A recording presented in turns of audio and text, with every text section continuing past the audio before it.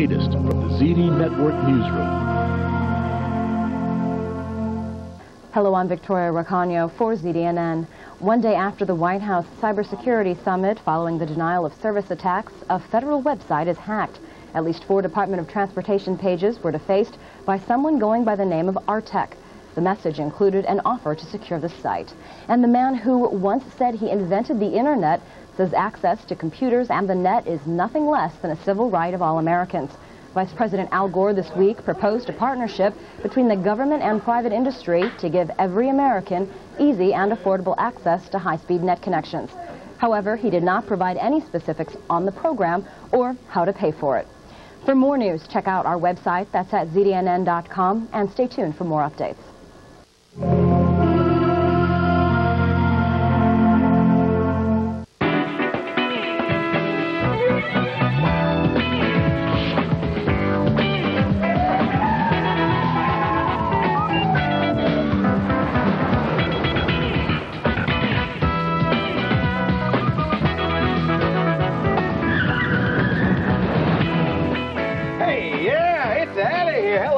The Screensavers. I'm Leo Laporte. And I'm Martin Sargent. Thanks for joining us. Coming up in today's show... Kate has a day off.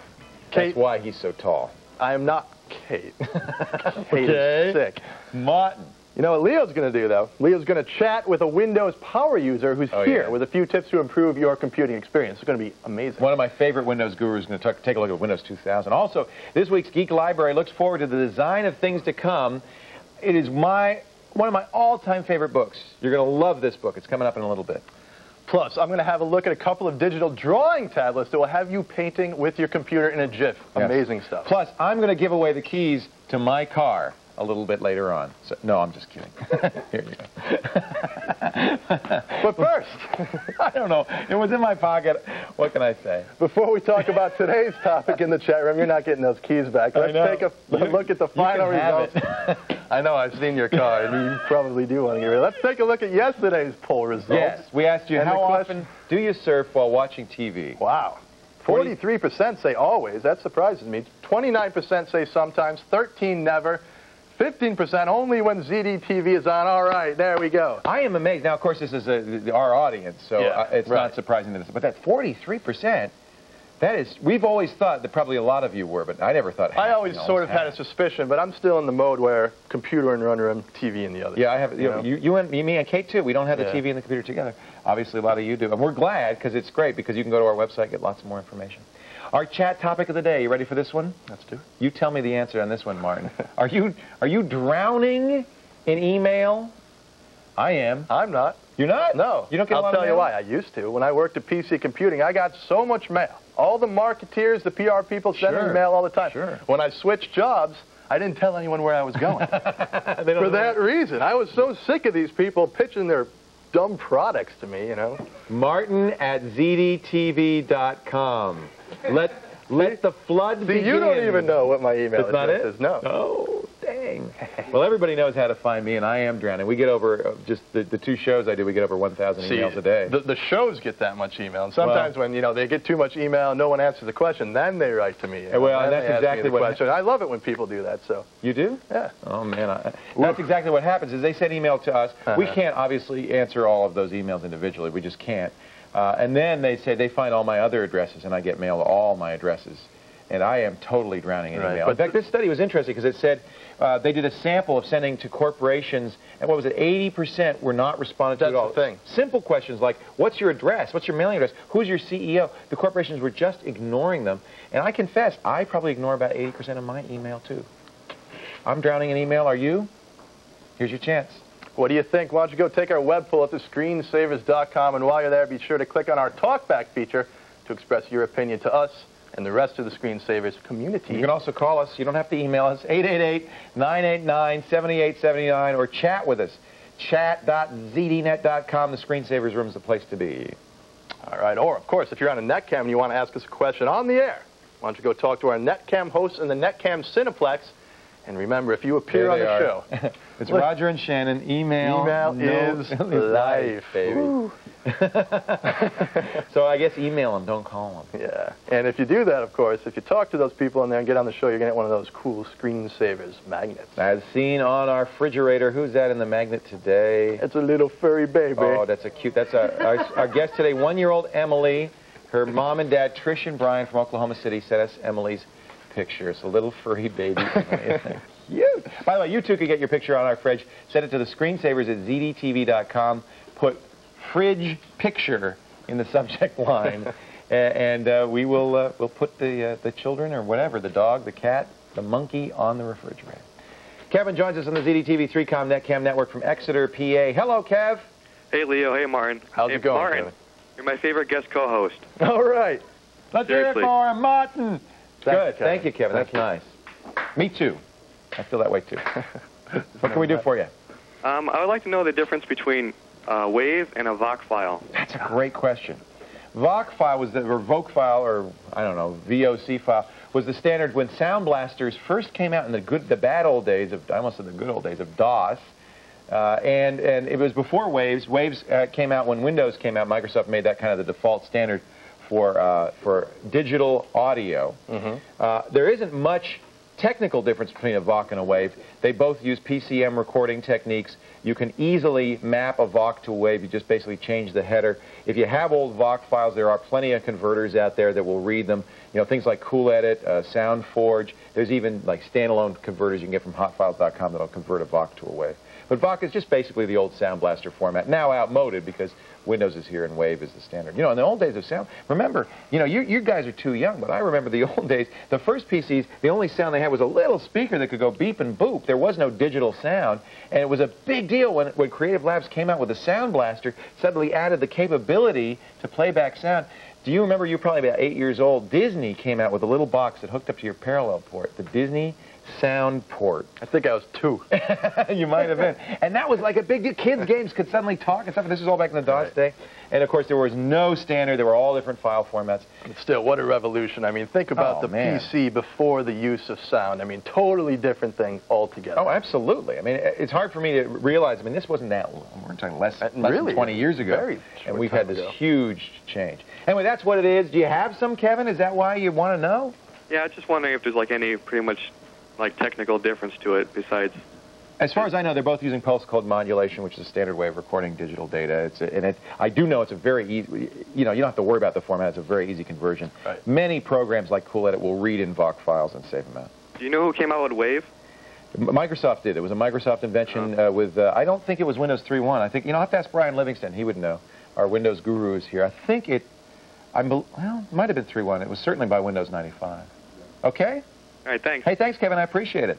Take care. Thanks, Kevin. All right, after the break, we're going to learn why things are made the way they are. I promise we'll be more specific when the screensavers continue. I've been waiting to find that out. Wow. Why are things the way they are? The Screensavers is sponsored by Gateway. Gateway speaks to 50,000 people a day. Call, click, or go in and connect with them.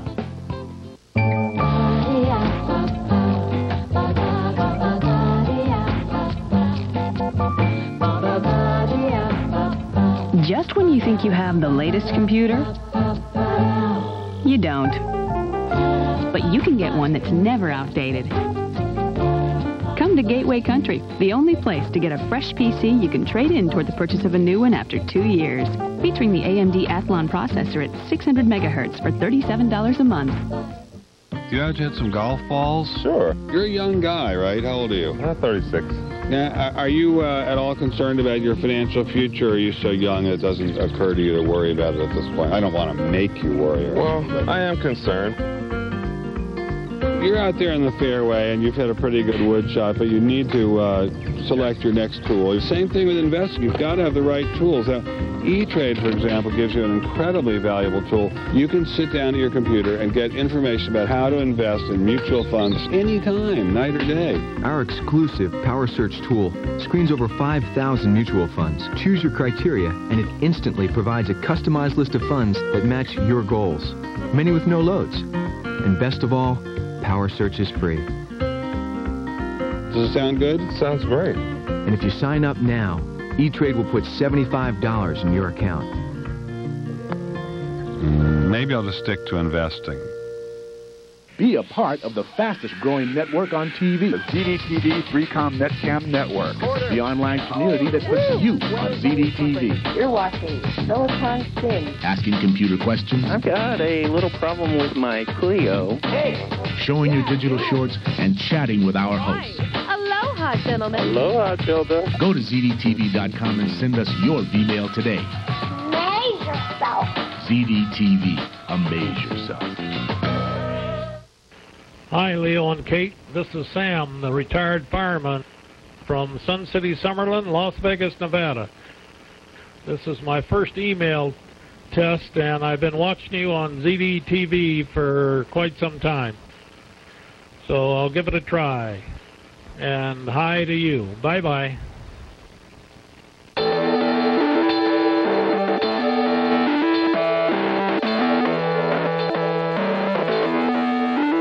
Got a computer problem? Call for Help has your answers and tips with articles, searchable archives, and message boards. Go to ZDTV.com, click on Call for Help.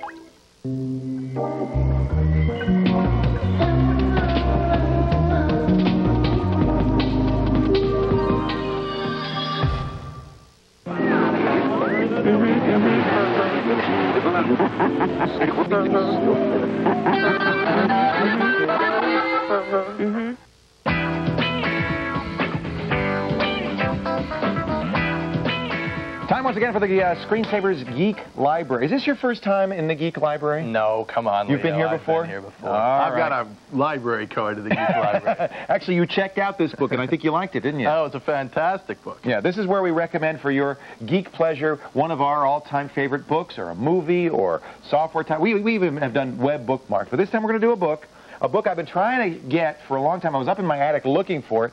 Finally, oddly enough, I found it in one of the bookshelves here at ZDTV. This should be in everybody's bookshelf if you're involved in design, whether that's hardware, software, or appliances. It's Donald A. Norman's The Design of Everyday Things. You got to love this on the front cover. Look at the design of that. Really, what this is about is the design of really bad things. This is a badly designed coffee pot. Things that went wrong in the designing table. Actually, it's a work of art called the Masochist's Coffee Pot. But there are things in the real world as poorly designed as this. If you're one of those people who's sitting looking at a VCR blinking 12... I have no idea how to set the VCR. But a lot of people blame themselves. They go, oh, I should know that. It's just, you know, I'm not smart enough. You know the best way to fix that? You take a black piece of tape and you stick it over there. You never have to worry about it again. Well, Don's point in this is it's not your fault. That's right. It is the fault of the designer. These things, if they're properly designed, should be intuitive. You should be able to walk up to it, given your cultural background, expectations, and knowledge, and immediately grok it. You should go, oh, for instance. Right. We should not have to get used to the machines. The machine should be designed already used to us. Precisely. When you walk up to a door, most of the time it's pretty obvious what to do, although he tells a great anecdote in here about a friend who was in a Swiss post office, and like many buildings, office buildings, it had 2 layers of doors to keep the heat in and the cold air out. He went through the first door, somehow turned around and got disoriented and was pushing on the wrong side of the door. Happens all the time. Suddenly, he freaked out. He said, I'm locked in. He was stuck in there pushing on the wrong side of the door because there was no sign that said push, no plate. And that's this why guy they has a PhD. PhD. Normally you put a plate on a door, right, where you push. No, it was nice, clean glass, right? Bad design. He was stuck there until some tourists came through, walked right, and he just followed them out. Well, think about a regular keyboard, a QWERTY keyboard. There is absolutely no rhyme or reason to the way that those keys are on there. It's the worst. This guy Scholes, the guy who designed this thing back in the 1870s, the only reason he designed it like this is he put often used keys, like the I and the E, they often go together, had to put them on opposite sides of the keyboard because if they were together, it wouldn't function properly. The machine would jam. Right, and ever since then, we've been using this crazy scheme. Even though there's nothing to jam left. If you blame yourself, if sometimes you feel like the world is conspiring against you, if you are a software designer, a web designer, if you're a hardware designer, this is a must-read book. It's really fun to read. I highly recommend it. I was totally inspired and turned on by it. It kind of has formed my life philosophy in many ways. I really encourage you. By the way, to read it, Don Norman, former Apple fellow, Apple was smart enough to hire him. He's now in a consulting firm with our other favorite designer, Jacob Nielsen, and they go around saying, bad design, bad I think design. he also works for Unix. Yeah, really great stuff. Yes, he had a startup that he did. To fill out your Geek Library, check out our website for a complete listing of all of Kate and Leo and Martin's Geek Library recommendations. It's at thescreensavers.com. All right, we received an email from James, and James says, I'm a student and I'm thinking about a career in graphic design, but to paint on a PC, I need something more precise than a mouse. Could you recommend a drawing tablet that's productive but also cheap enough for a student like me to buy? We put Martin to work, and he's come up with some great solutions. I got a great one for you. It's called the Wacom Graphire. It only costs about $100, and I have talked to a slew of graphic designers, and this is the one that they all use. In fact, the people here at ZDTV who do our graphic design swear by the Graphire. Now, let me show you this. This is hooked up to the serial port? This is actually USB. It also comes in the serial port version. And what is this? It comes with a mouse, too. That's a mouse. It's an RF mouse. There's no ball on the bottom. And actually how it works is with sensitivity. It's a pressure mouse. There's a grid of wires underneath there, and that combined with the RF, that's how you move it around. So when I use the pad and I hook the pad up, I don't give up my mouse. I can Not at still all. In use the fact, mouse. you can still use your regular PS2 mouse. You can use this one at the same time, though. And actually what you would want to do is have this absolutely replace your mouse pad and mouse, I would say. Wacom has made tablets for years. I've always loved them, but they've really improved the technology. Show us a little bit about how this works. All right. This comes with a great program called Painter Classic, That's which right. I adore. And listen, this is just like painting a picture. I mean, you can't actually compare this to painting, but it feels a whole lot like painting. I mean, you don't get the friction with the brush strokes and everything. I'll choose the pencil to start. And, you know, I'll just sketch a little face here or something like that. Now, this tablet is using pressure, right? It's using pressure. This tablet has 512 distinct layers of pressure. So you can tell this right away when I switch to, say, the paintbrush, and I'll just do a wispy light line. You see how it comes through? Right. But when I press harder, I get this big fat line. Look at the brush strokes You're smushing the brush.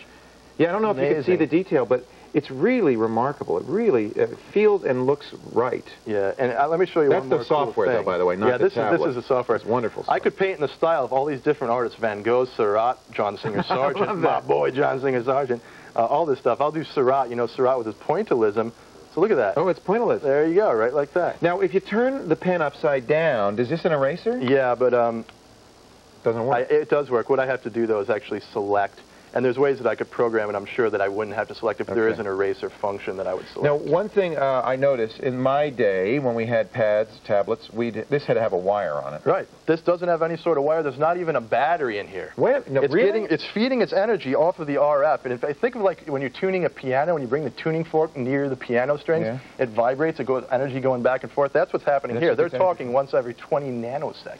See, now that's great because I used to run through the batteries on these like crazy. And they're these little tiny watch batteries. They're a real pain to replace. These never run out. And this little switch here, you can program stuff in there, say like a switch brush size or something like that. I didn't do that because I found when I was doing it, I would hit it inadvertently and switch the brush size. How much? $99. Right. Now, if you wanted to, this is a small surface, and I know a lot of artists like a larger surface. If you want to spend more, you can get a larger surface. This is the Wacom Intuos line. This is the 9x12 version. $450, a lot more. It has a lot more sensitivity, 1024 levels, in fact. It's got an airbrush functionality, all sorts of really cool stuff. And these function keys at the top here. Very simple just to click on there. This is specifically used mostly by like CAD experts and architects who really need a big workspace to get their work done. Unlike artists who, you know, I thought I would want a bigger one, but when I started using that, that small 4x5 area is all you need. Yeah. And this is awkward to store and to keep around. Well, I like it because it sits on your lap if you're using it. Yeah.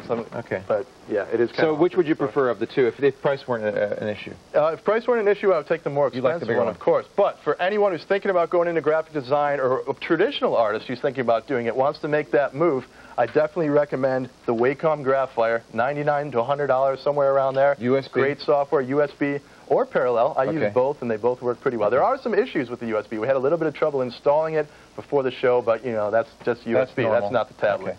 Yeah, my mom is an artist, and she's used these in the past on her Mac, and I've got to get her this. This is obviously... And also, see how you just flip that up? That's how you can trace over stuff. So you put something underneath there. Oh, I get it. And that's really cool. Very nice. And it comes with that great Painter Classic, which is, I think, one of the best software programs from Fractal Design. Actually, Metacreations now owns them, I think. All right, cool. Thank you, Martin. Some great stuff. Coming up next, Martin's heading into the chat room if you want to ask him about his artistic style. He's actually pretty good, you know. He does some good stuff. But coming up, we're going to reveal hidden features of Windows 2000 with Brian Livingston. He's the co-author of Windows 2000 Secrets, and he's going to share with us everything that Microsoft didn't when the Screensavers continues. It's true. No. you've got the best e-commerce website on the net, right? Prove it. Enter the UPS Merchant of the Week contest and you can win free promotion on ZDTV. Who has the coolest design? The best customer service? Register your site and let our viewers judge. Your .com could be featured on ZDTV for a whole week. The Merchant of the Week contest is on now. Register at ZDTV.com. Click on the Merchant of the Week.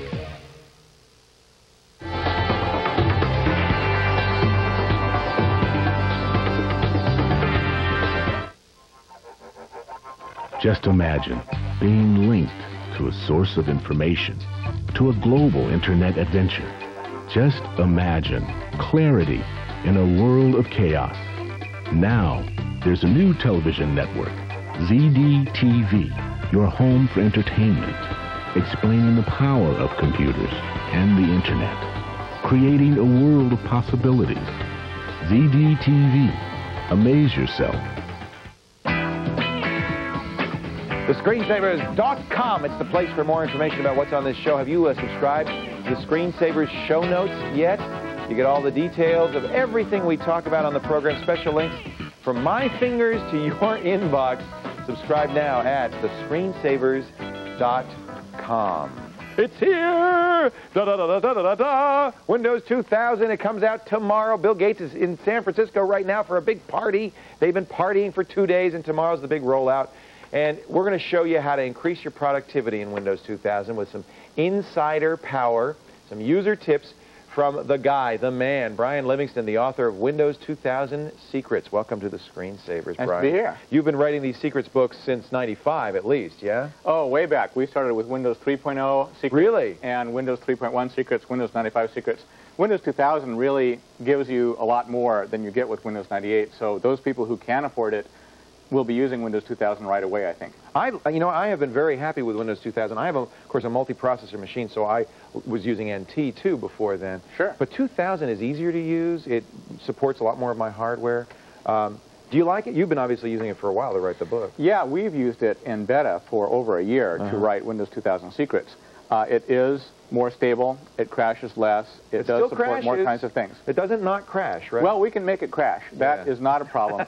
But you will probably find that it crashes less often. People who have websites, people who have business networks, they will be using it, and it'll stay going a lot more days than Windows NT would. Microsoft is really discouraging end users, consumers, from buying this. I think because it doesn't crash, a lot of consumers are looking at it. Should they be, or should they be shying away? Well, it's actually a conspiracy that Microsoft is telling people, don't use Windows 2000 if you just have a home computer, and then all those people out there will say, oh, if they don't want me to use it, then maybe I should get it. That's good marketing. Very good marketing. They might be right. Microsoft has been a great marketing company. Actually, if you have Windows 98 and you like it, then you don't need to get Windows 2000. Don't buy it just because it's the latest thing. But if you have Windows NT or you have a server or a network in your business, then you should go to Windows 2000 as soon as you can, because Windows 2000 does improve Windows NT, which is Microsoft's old server software. Now, you've been writing these secrets books, as you said, for a while. How do you find these things? I mean, what do? You well, on beta testers who are in Microsoft's program love to talk. And so hackers love to hack, and beta testers love to talk. So we ask them, what does this do, and how does this do this? We have beta testers who will spend a week just finding secrets in one little part of Windows 2000. They'll tell us, and we print it. Is it not documented? Is Microsoft not documented, or is it just hard to find the documentation? It is somewhere, and you might find it hard to find. And so we've spent about 12 months of our lives, and I have 2 other people who helped to co-author this book, finding these tricks, and then we write them down so you don't have to spend months with a search engine looking for them yourself. Show us some stuff. This is Windows 2000. This is the, I think, the advanced server version. It's running brand new, just came out. This is the one, the release, not a beta. So using Windows 2000 Server, there are many, many features that are like Windows 2000 Professional, the desktop version. And our book covers things that are in both Windows 2000 Professional and Windows 2000 Server. One thing we found is in Windows 2000 you have a start menu just like in Windows 98, but we found that if you install Windows 2000 on top of Windows 98, some of the items on the menu do not show up. So for example, here I started the start menu and I'm in the Programs group, and you do not see an item in this list called Administrative Tools. The reason for that is that when this Windows 2000 was installed, let's right-click the taskbar and click Properties.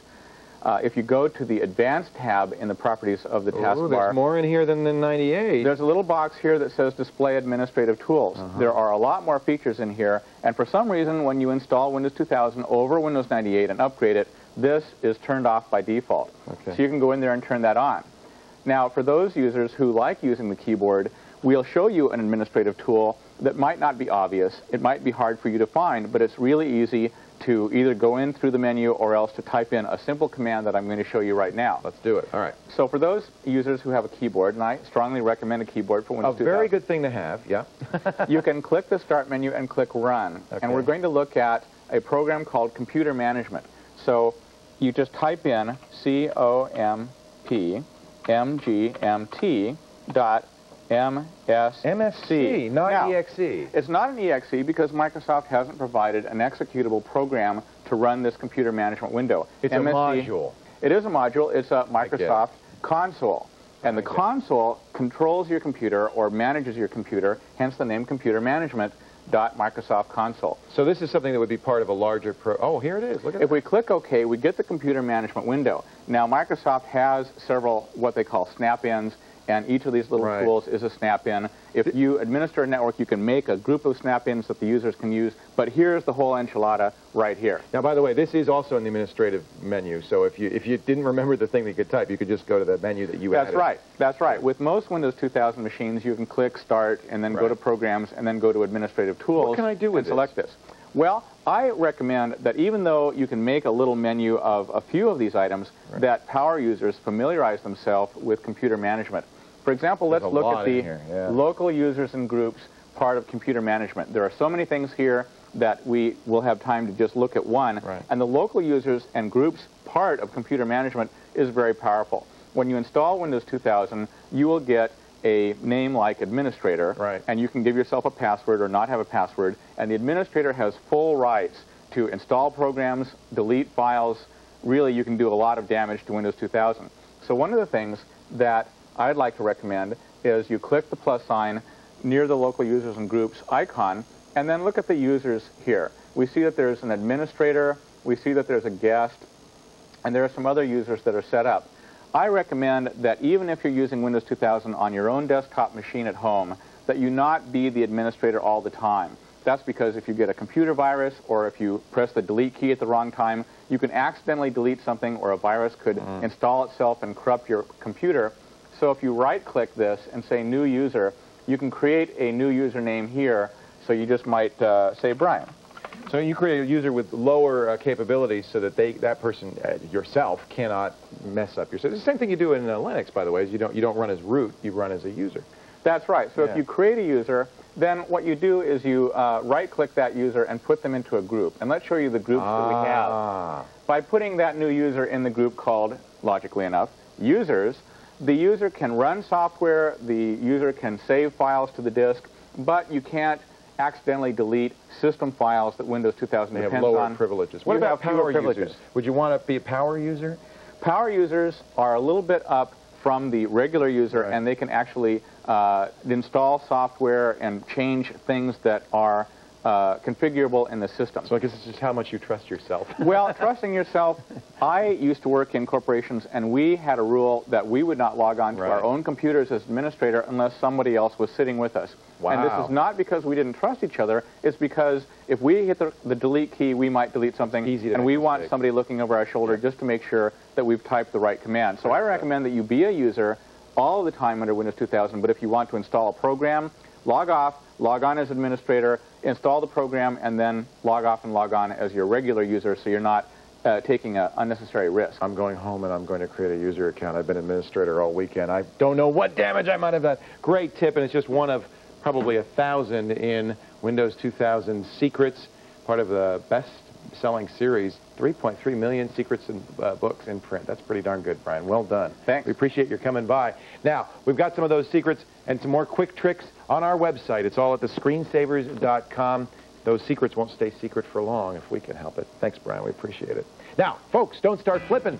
Still to come on this very show, the Screensaver's own Roger Chang is here to get you ready for the ZDTV Cam Film Fest with a few tricks for shooting digital video. Also, more answers to your toughest computing problems. Plus, they can't all be winners. An MP3 player flop on today's Fresh Gear. All that and more as the Screensavers rolls on.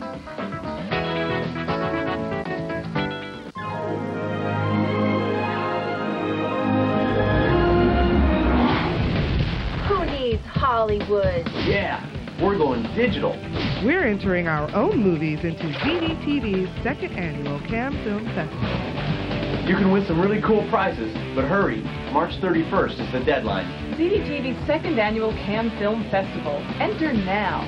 Need help? Go to zdtv.com/camfest.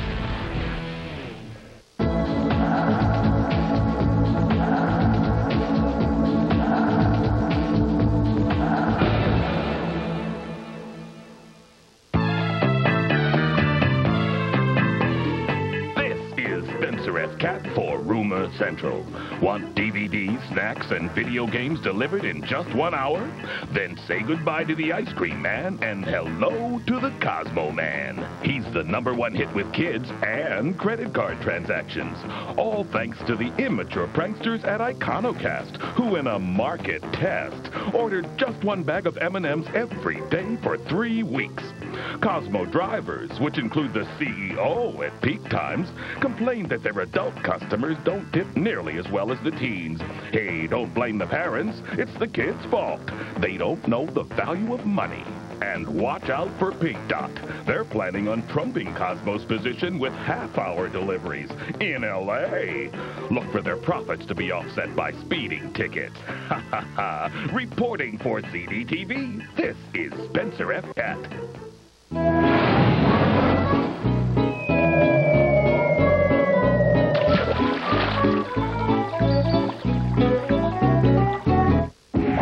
We're back on the network talking with John Mallory from Oxford, Mississippi. What's up, Toots? Doing lovely, Tilde. Could you explain your website a little bit to me? Information, technology stocks. You have a whole section dedicated to how evil Leo Laporte is. He's an evil man. John, you're in deep trouble, John. Hey, Leo, how are you, man? Tilde. Yeah. Man, it's strange. He's perverted. He's twisted. Yeah, I like him. Want to talk?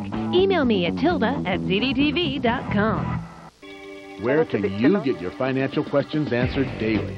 Live on the Money Machine. Carmine Gallo and Pam Kruger bring you information and advice on how to make, manage, and save money using your computer. From investing online to managing your personal finances to finding bargains on the web. It's a guide to taking control of your money. You can't afford to miss it. The Money Machine, live, weekdays at 4:30 Eastern, 1:30 Pacific on ZDTV. What's your favorite site? Hello, my name is Ken Montgomery from Austin, Texas, and my favorite site is Square Gamer, which is a site that gives me updated news, extensive media with movie clips, music, game tips, walkthroughs, and more about Squaresoft games. The forum is a great place to talk about the latest games and meet great people. www.squaregamer.com. Tell us about your favorite site. Just go to zdtv.com/myfavoritesite.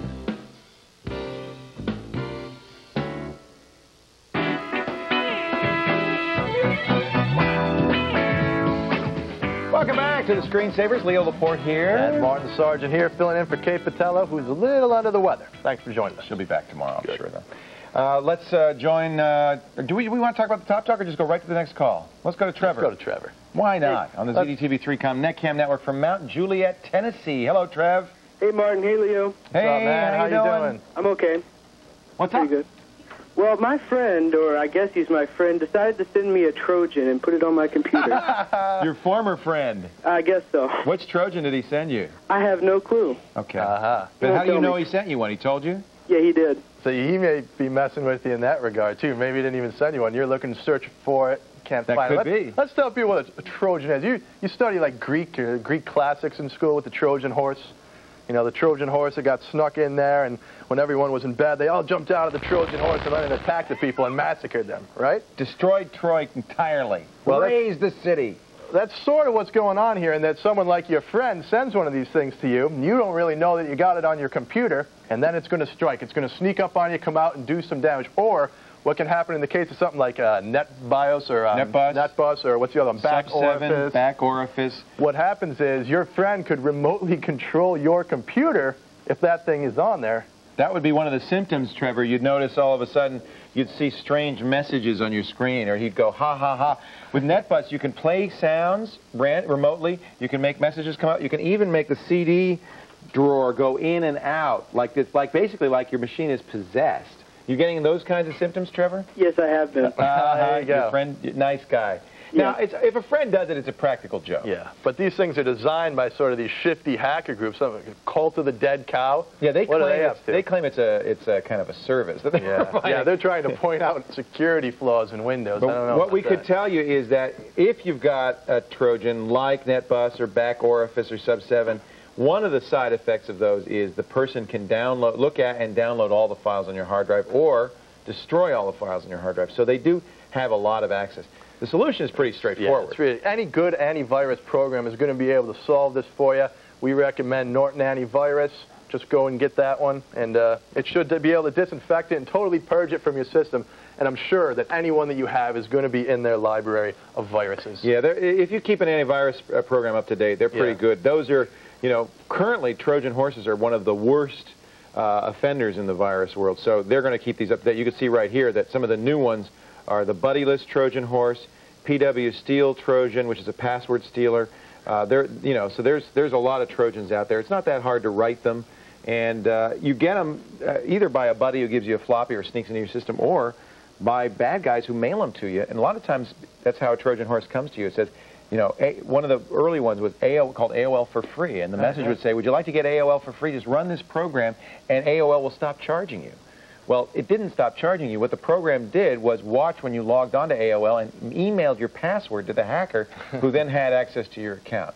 So that's definitely something you want to get rid of. If you have an antivirus, Trevor, update it, run it. It should detect and destroy, okay? Okay, thank you. Thanks. I'm glad you asked. Now, would you do us a favor? Sure. Take us to break, my friend? All right. Okay. Thanks, Martin and Leo. If you want to win the Cam Film Festival, listen up. Roger Chang is here with a few tricks for shooting video when the screensavers continues. Very nicely done. Thank you, Kevin. See you later, guy.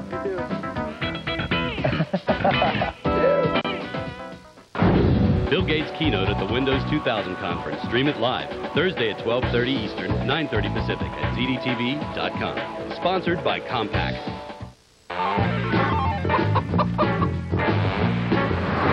We're talking to people in Boston about ZDTV. How do you feel when you hold that cube? Like a square. When I see red, it gets me really angry. Down with tyranny!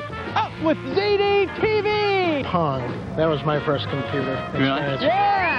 Do you ever use a computer for any sort of mutinous activity? No, I'm not to say it. One if by land and two if by ZDTV. It's Blockhead, your personal tour guide to the world of art through technology. Today's adventure, we visit the Sega Dreamcast audio specialists at Visual Concepts. Hi, I'm Brian Livingston. I'm the audio director here at Visual Concepts. One of the biggest jobs I had to do was come up with the design for our NBA and NFL games. We wanted to sound exactly like when you're watching a game on television. It's going inside! It's going inside! I do all the sound effects for the games and the movies and all of our products. Larry recorded thousands and thousands of sound effects. We have somewhere around 18,000 lines of speech. Brian, on the other hand, does all the music for the game. So when you're playing one play of our football game, you're going to hear all the sound effects, all the players, the grunts, the pad hits, the ball flying through the air, people catching it, you're hearing the crowd yelling, you're hearing individual people in the crowd saying stuff. So in one 15-second play, you're going over about 10, 11 months of work for Larry. For more information, visit Blockhead at zdtv.com/blockhead. Through the ages, Linux has seen many variations. If only there were one Linux product which offered ease of use with high-end sophistication. Now there is Linux Mandrake 7.0 from Macmillan, USA, the place for Linux. The Screensavers.com is the best place for more information about our fine little program here. If you want to know more about this week's Hard Drive Super Geek Challenge, take it and learn all about the latest in hard drives. It's at the Screensavers.com. Congratulations, by the way, to Robert from Mansfield, New Jersey. He's the winner of yesterday's Super Geek quiz. He got himself a T-shirt or a hat. I'm sorry, a cap. And if you want to win, you just fill out that form after you take the Super Geek Challenge, and you'll have a chance to win, too. We give away one every single day. The second annual ZDTV Cam Film Fest is approaching. The deadline for entries is just about a month away. For the next couple of months, every Wednesday, we are going to feature some segments to show you how to create your own digital film entry so you can enter and win the Cam Film Festival. This week, we've invited Screensaver's associate producer and official camera type guy, Roger Chang, to share his video secrets. Roger, you have like a certificate, a piece of paper that says you know. Yes. It's actually a computer printout from a dot matrix printer. No kidding, really? Yes. And you actually paid for this? Actually, ZDTV paid. They sent you there, and what exactly is the certificate in?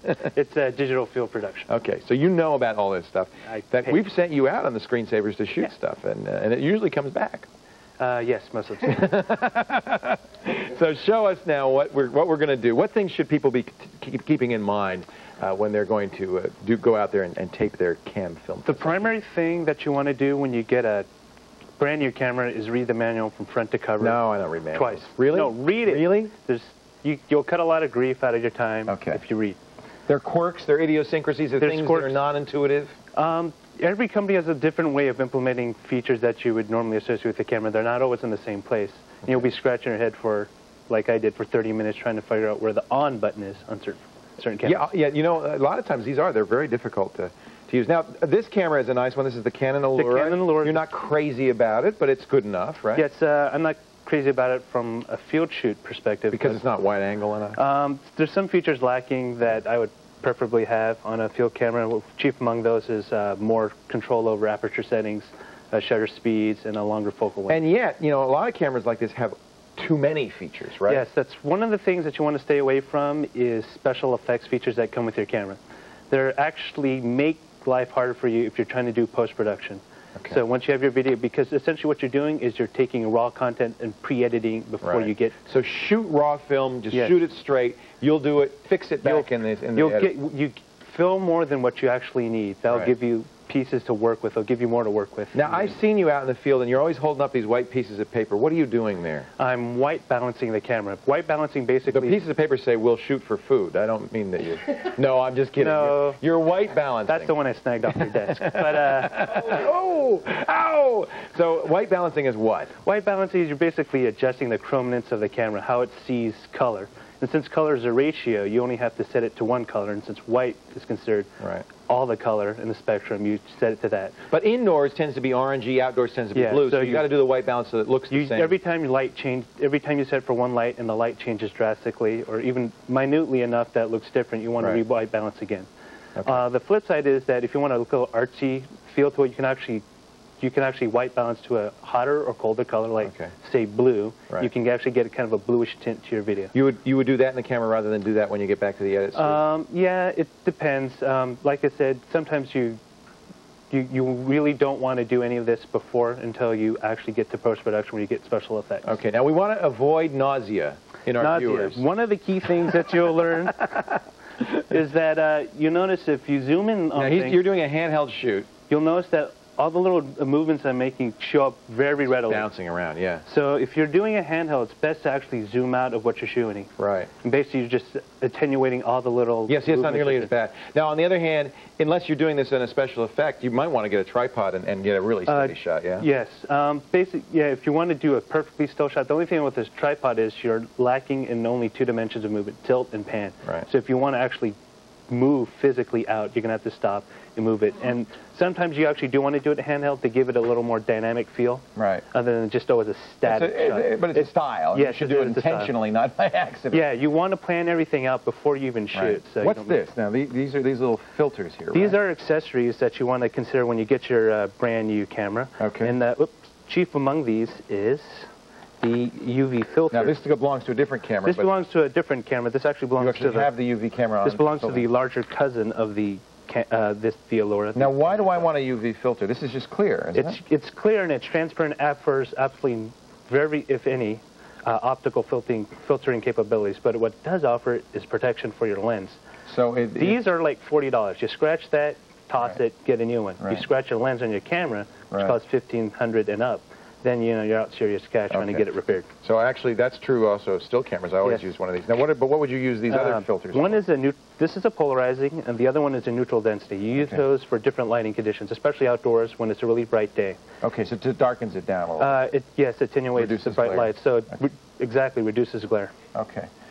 Let's talk about this. This is a car adapter for your battery? Car adapter. When you're out shooting in the boonies, you're not always close enough to an electrical outlet to recharge your battery. This is a handy thing to have. So you usually want a car battery, car charger. And then your camera will work and your car won't, but at least you'll get the shot. Yes, which actually leads me to the second thing. What's that? Extra batteries. Always have extra batteries. It's as much as battery technology and camera technology has improved, they still eat power like. In fact, ours just ran out, I think. Yes, and it was actually on a full charge really? before the show started. So good. So you always carry extra batteries with you. Why did you bring these along? Sound. People don't really take sound into consideration, but sound is one of the most important things you do when you shoot I don't know why I'm doing this. It's not connected to anything. The mic that comes on the camera is usually an omnidirectional mic, which means these aren't very good. They're good, but they pick up everything around you, including behind, wind, side, traffic, people walking behind you. So a directional microphone, one that you can aim. Or one that you can control. It basically allows you more control over what you're doing. Right. So instead of having everything, don't everyone move behind me. I don't want you to walk by. Right. You basically have more control. It adds more flexibility to a shoot as well. Right. Okay. The headphones are very important because you can't really monitor the sound unless you're listening to it. Right. So you don't want to have to stop, play it back. Then sounds that you like, they wouldn't be able to hear it. You can actually hear because these mics are extremely sensitive. Great. So if you can hear, you can actually adjust it or correct the. Plus, it looks really cool if you wear these around. Looks professional. Yeah, it's very professional. Whoa, nice catch. Thank you, Roger. If you would like to know more about digital video camera tips and tricks, just visit thescreensavers.com for Roger's complete article on the subject. He's got a certificate. Just because it's available doesn't mean it's worth buying. Here's Sumida. Do this with me now. Come on. Here's Sumida with a not-so-kind look at a new portable MP3 music player. And remember, you're going to do the thing with the... Well, on today's Fresh Gear.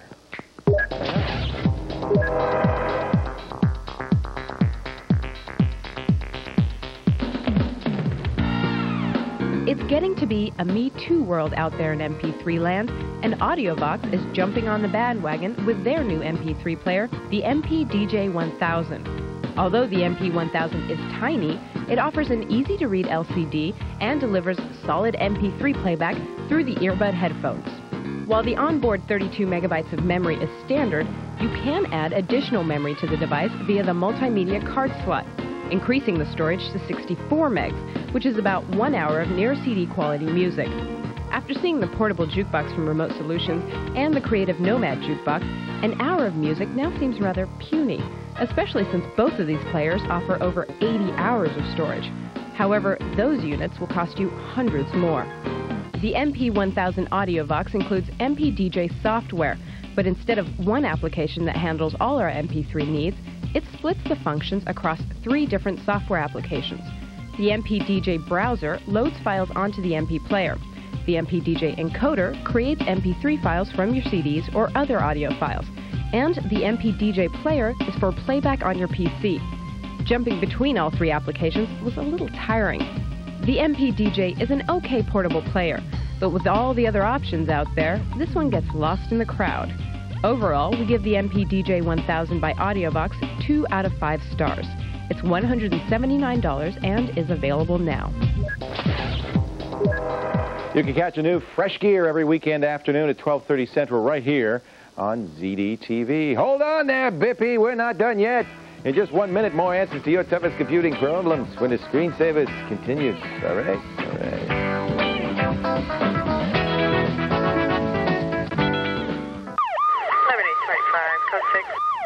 You know what they call me in the chat room? They call me the wrecking ball. You know why? Because I can come into the liveliest conversation, say something that totally throws a monkey into the wrench. They say, well, you know, I hear Kashmir was dating that girl from blah, blah, blah, blah. And I come in and I say, I'm having trouble breathing. I'm the wrecking ball, baby, and you can't stop me. Your Elvis impersonation falls upon deaf ears in the chat room. This is the ZDTV.com Chat Palace, the only place to chat with ZDTV fans and hosts. Hey, Gino. How you doing, Kate? Hey, Vinny Boom Bats and I have a bet going. What does BIOS stand for? BIOS stands for Basic Input-Output System. Pay up, Vinny. Imagine that. She's the host of a TV show. She's talking to me. The Chat Palace is open now at ZDTV.com. Click on Interact. Hey, Mr. Money Machine, can Vinny borrow $20?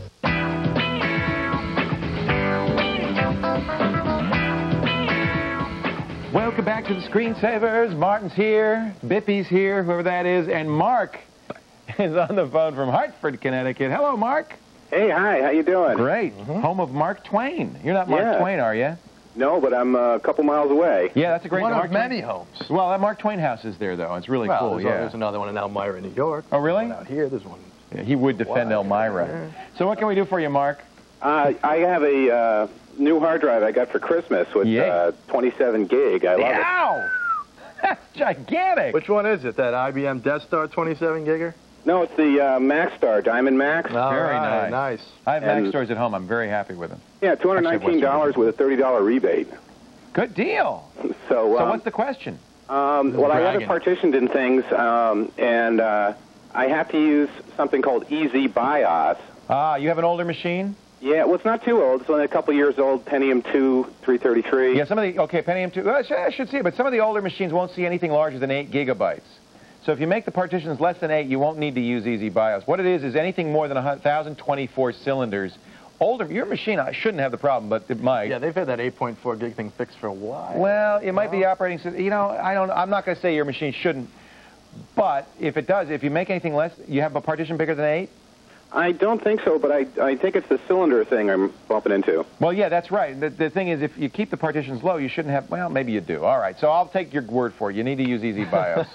Yeah, well, what I'm wondering is there's no way to get around that, and the other thing is that some of the antivirus things think my boot record is funky. Because you have a non-standard master boot record. What Easy BIOS is, it's just a program that tricks the operating system into being able to read those extra large hard drives.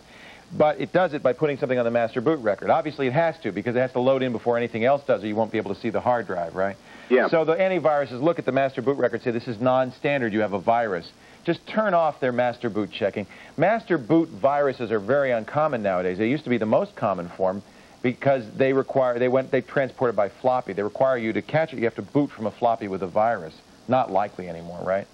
Oh. Yeah, like Michelangelo and Stone, all of those were boot record viruses. You got them from booting from a floppy with the virus on it. As long as you don't use floppies, you're not going to get a master boot record virus, so you could turn off that MBR check. Now, can you get rid of Easy BIOS? Probably. If you have a P2 computer, I would look and see if there's a BIOS update for your computer that will support large hard drives. The other thing you want to do is, when you boot up, make sure that, you know how in the BIOS setup where it tells you what kind of hard drives you got? Mm-hmm. It should say auto. But if it's not detecting this large hard drive, you might try LBA, large block addressing, okay, as the hard drive type. And that might actually solve it. What happened is the BIOSes had to be rewritten, reconfigured. Nobody ever thought hard drives would have more than 1,024 cylinders. They just said, it's not going to happen. So all these BIOSes are designed to kind of top out at that number. So you can either trick them with this Easy BIOS software. Every company has its own software to do this. Or you can update your BIOS to use large block addressing, which is another way of doing it that does it within BIOS. And then everything's back to normal. So take a look there, okay? Okay, great. I'll do that. Often just having smaller partitions will fix it. But if you say you don't have anything larger than 8 gigs, then I don't think that's it. No. Yeah, 8 gigs is where the 1,024 usually hits. Okay. Can you take a look at my homepage? Sure. Real quick, because we're almost out of time here. It's at over.2/FZPR, free zip program reviews. Oh, you review zip programs? Freeware. Over.2/free FZPR. FZPR. That's cool. Who do you just do it for your website? Yeah, I did it all with freeware. Oh, that's neat. What's the best freeware ever? Yeah, great question.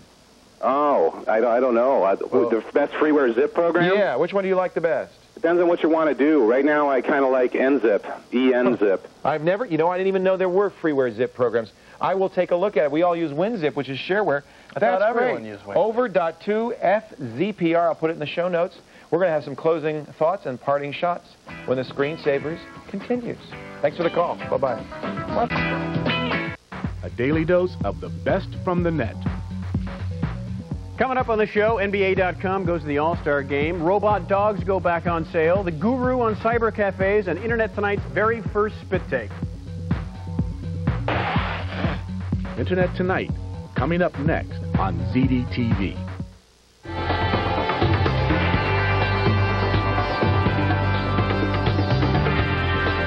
Be a part of the fastest-growing network on TV, the ZDTV 3Com Netcam Network, the online community that puts you on ZDTV. You're watching Silicon Sin. Asking computer questions. I've got a little problem with my Clio. Hey. Showing your digital shorts and chatting with our hosts. Aloha, gentlemen. Aloha, Tilde. Go to ZDTV.com and send us your V-mail today. Amaze yourself. ZDTV. Amaze yourself.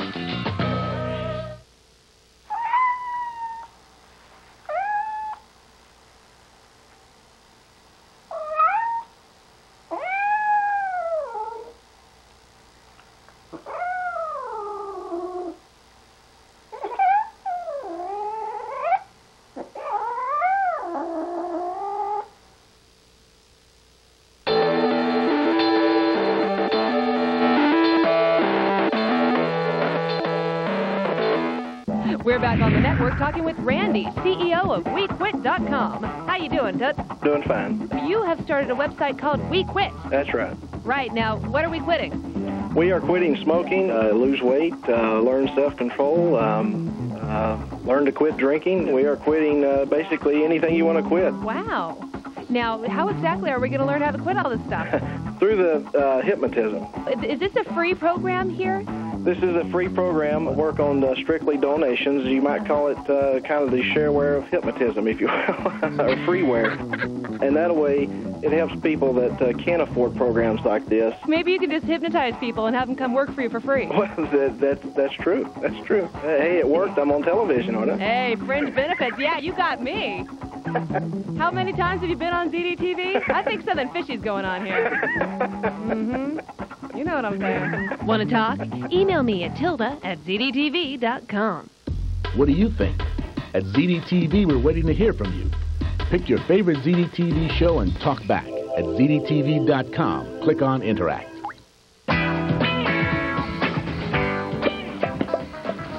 Welcome back to the Screensavers. The preliminary results of today's web poll. 54% of you say you're drowning in email, but it's pretty darn close.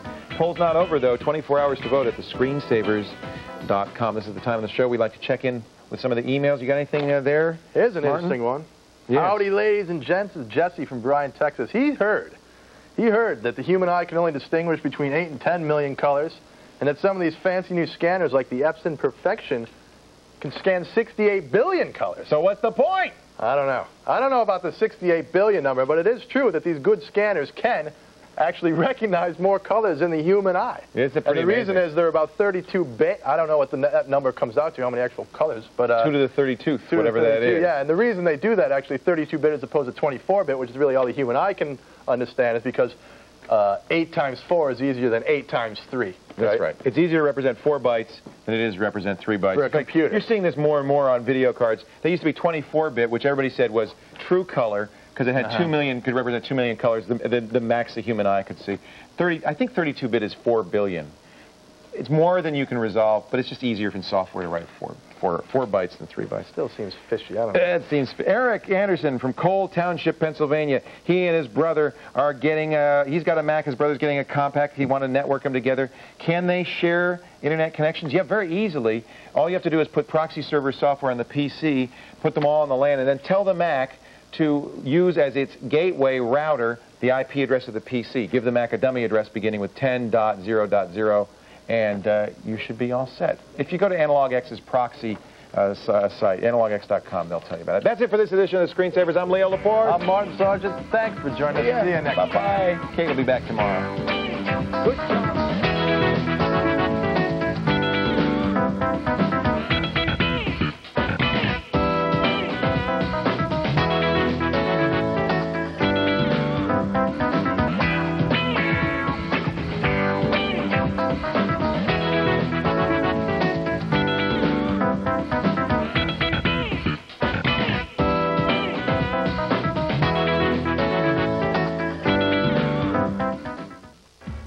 ZDTV News at the top of the hour is sponsored by MSN. Call 877-YOUR-MSN or visit msn.com to get the everyday web. This is the MSN project, day one. The four of us are moving into a totally empty house.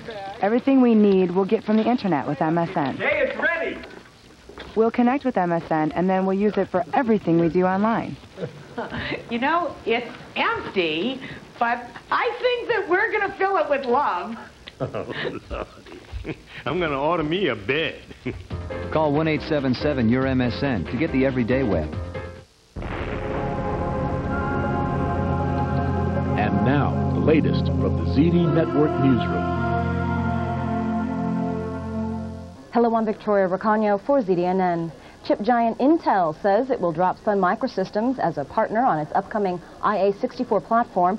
An Intel spokesman says his company will honor its contract with Sun to use the company's Solaris operating system on the upcoming Intel Itanium processor.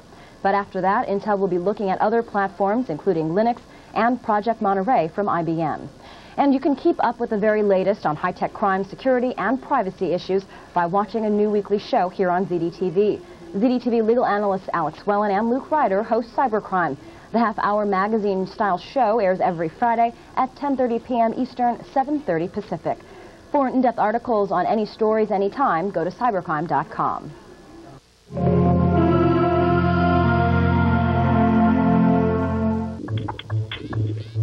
Tonight on Internet Tonight, the new wired version of the NBA All-Star Game. And a site that can perhaps make your vacation easier, plus the story of St. Ohm, free thinker and fancy house decorator. Hide the drapes, Myrtle. It's time for Internet Tonight.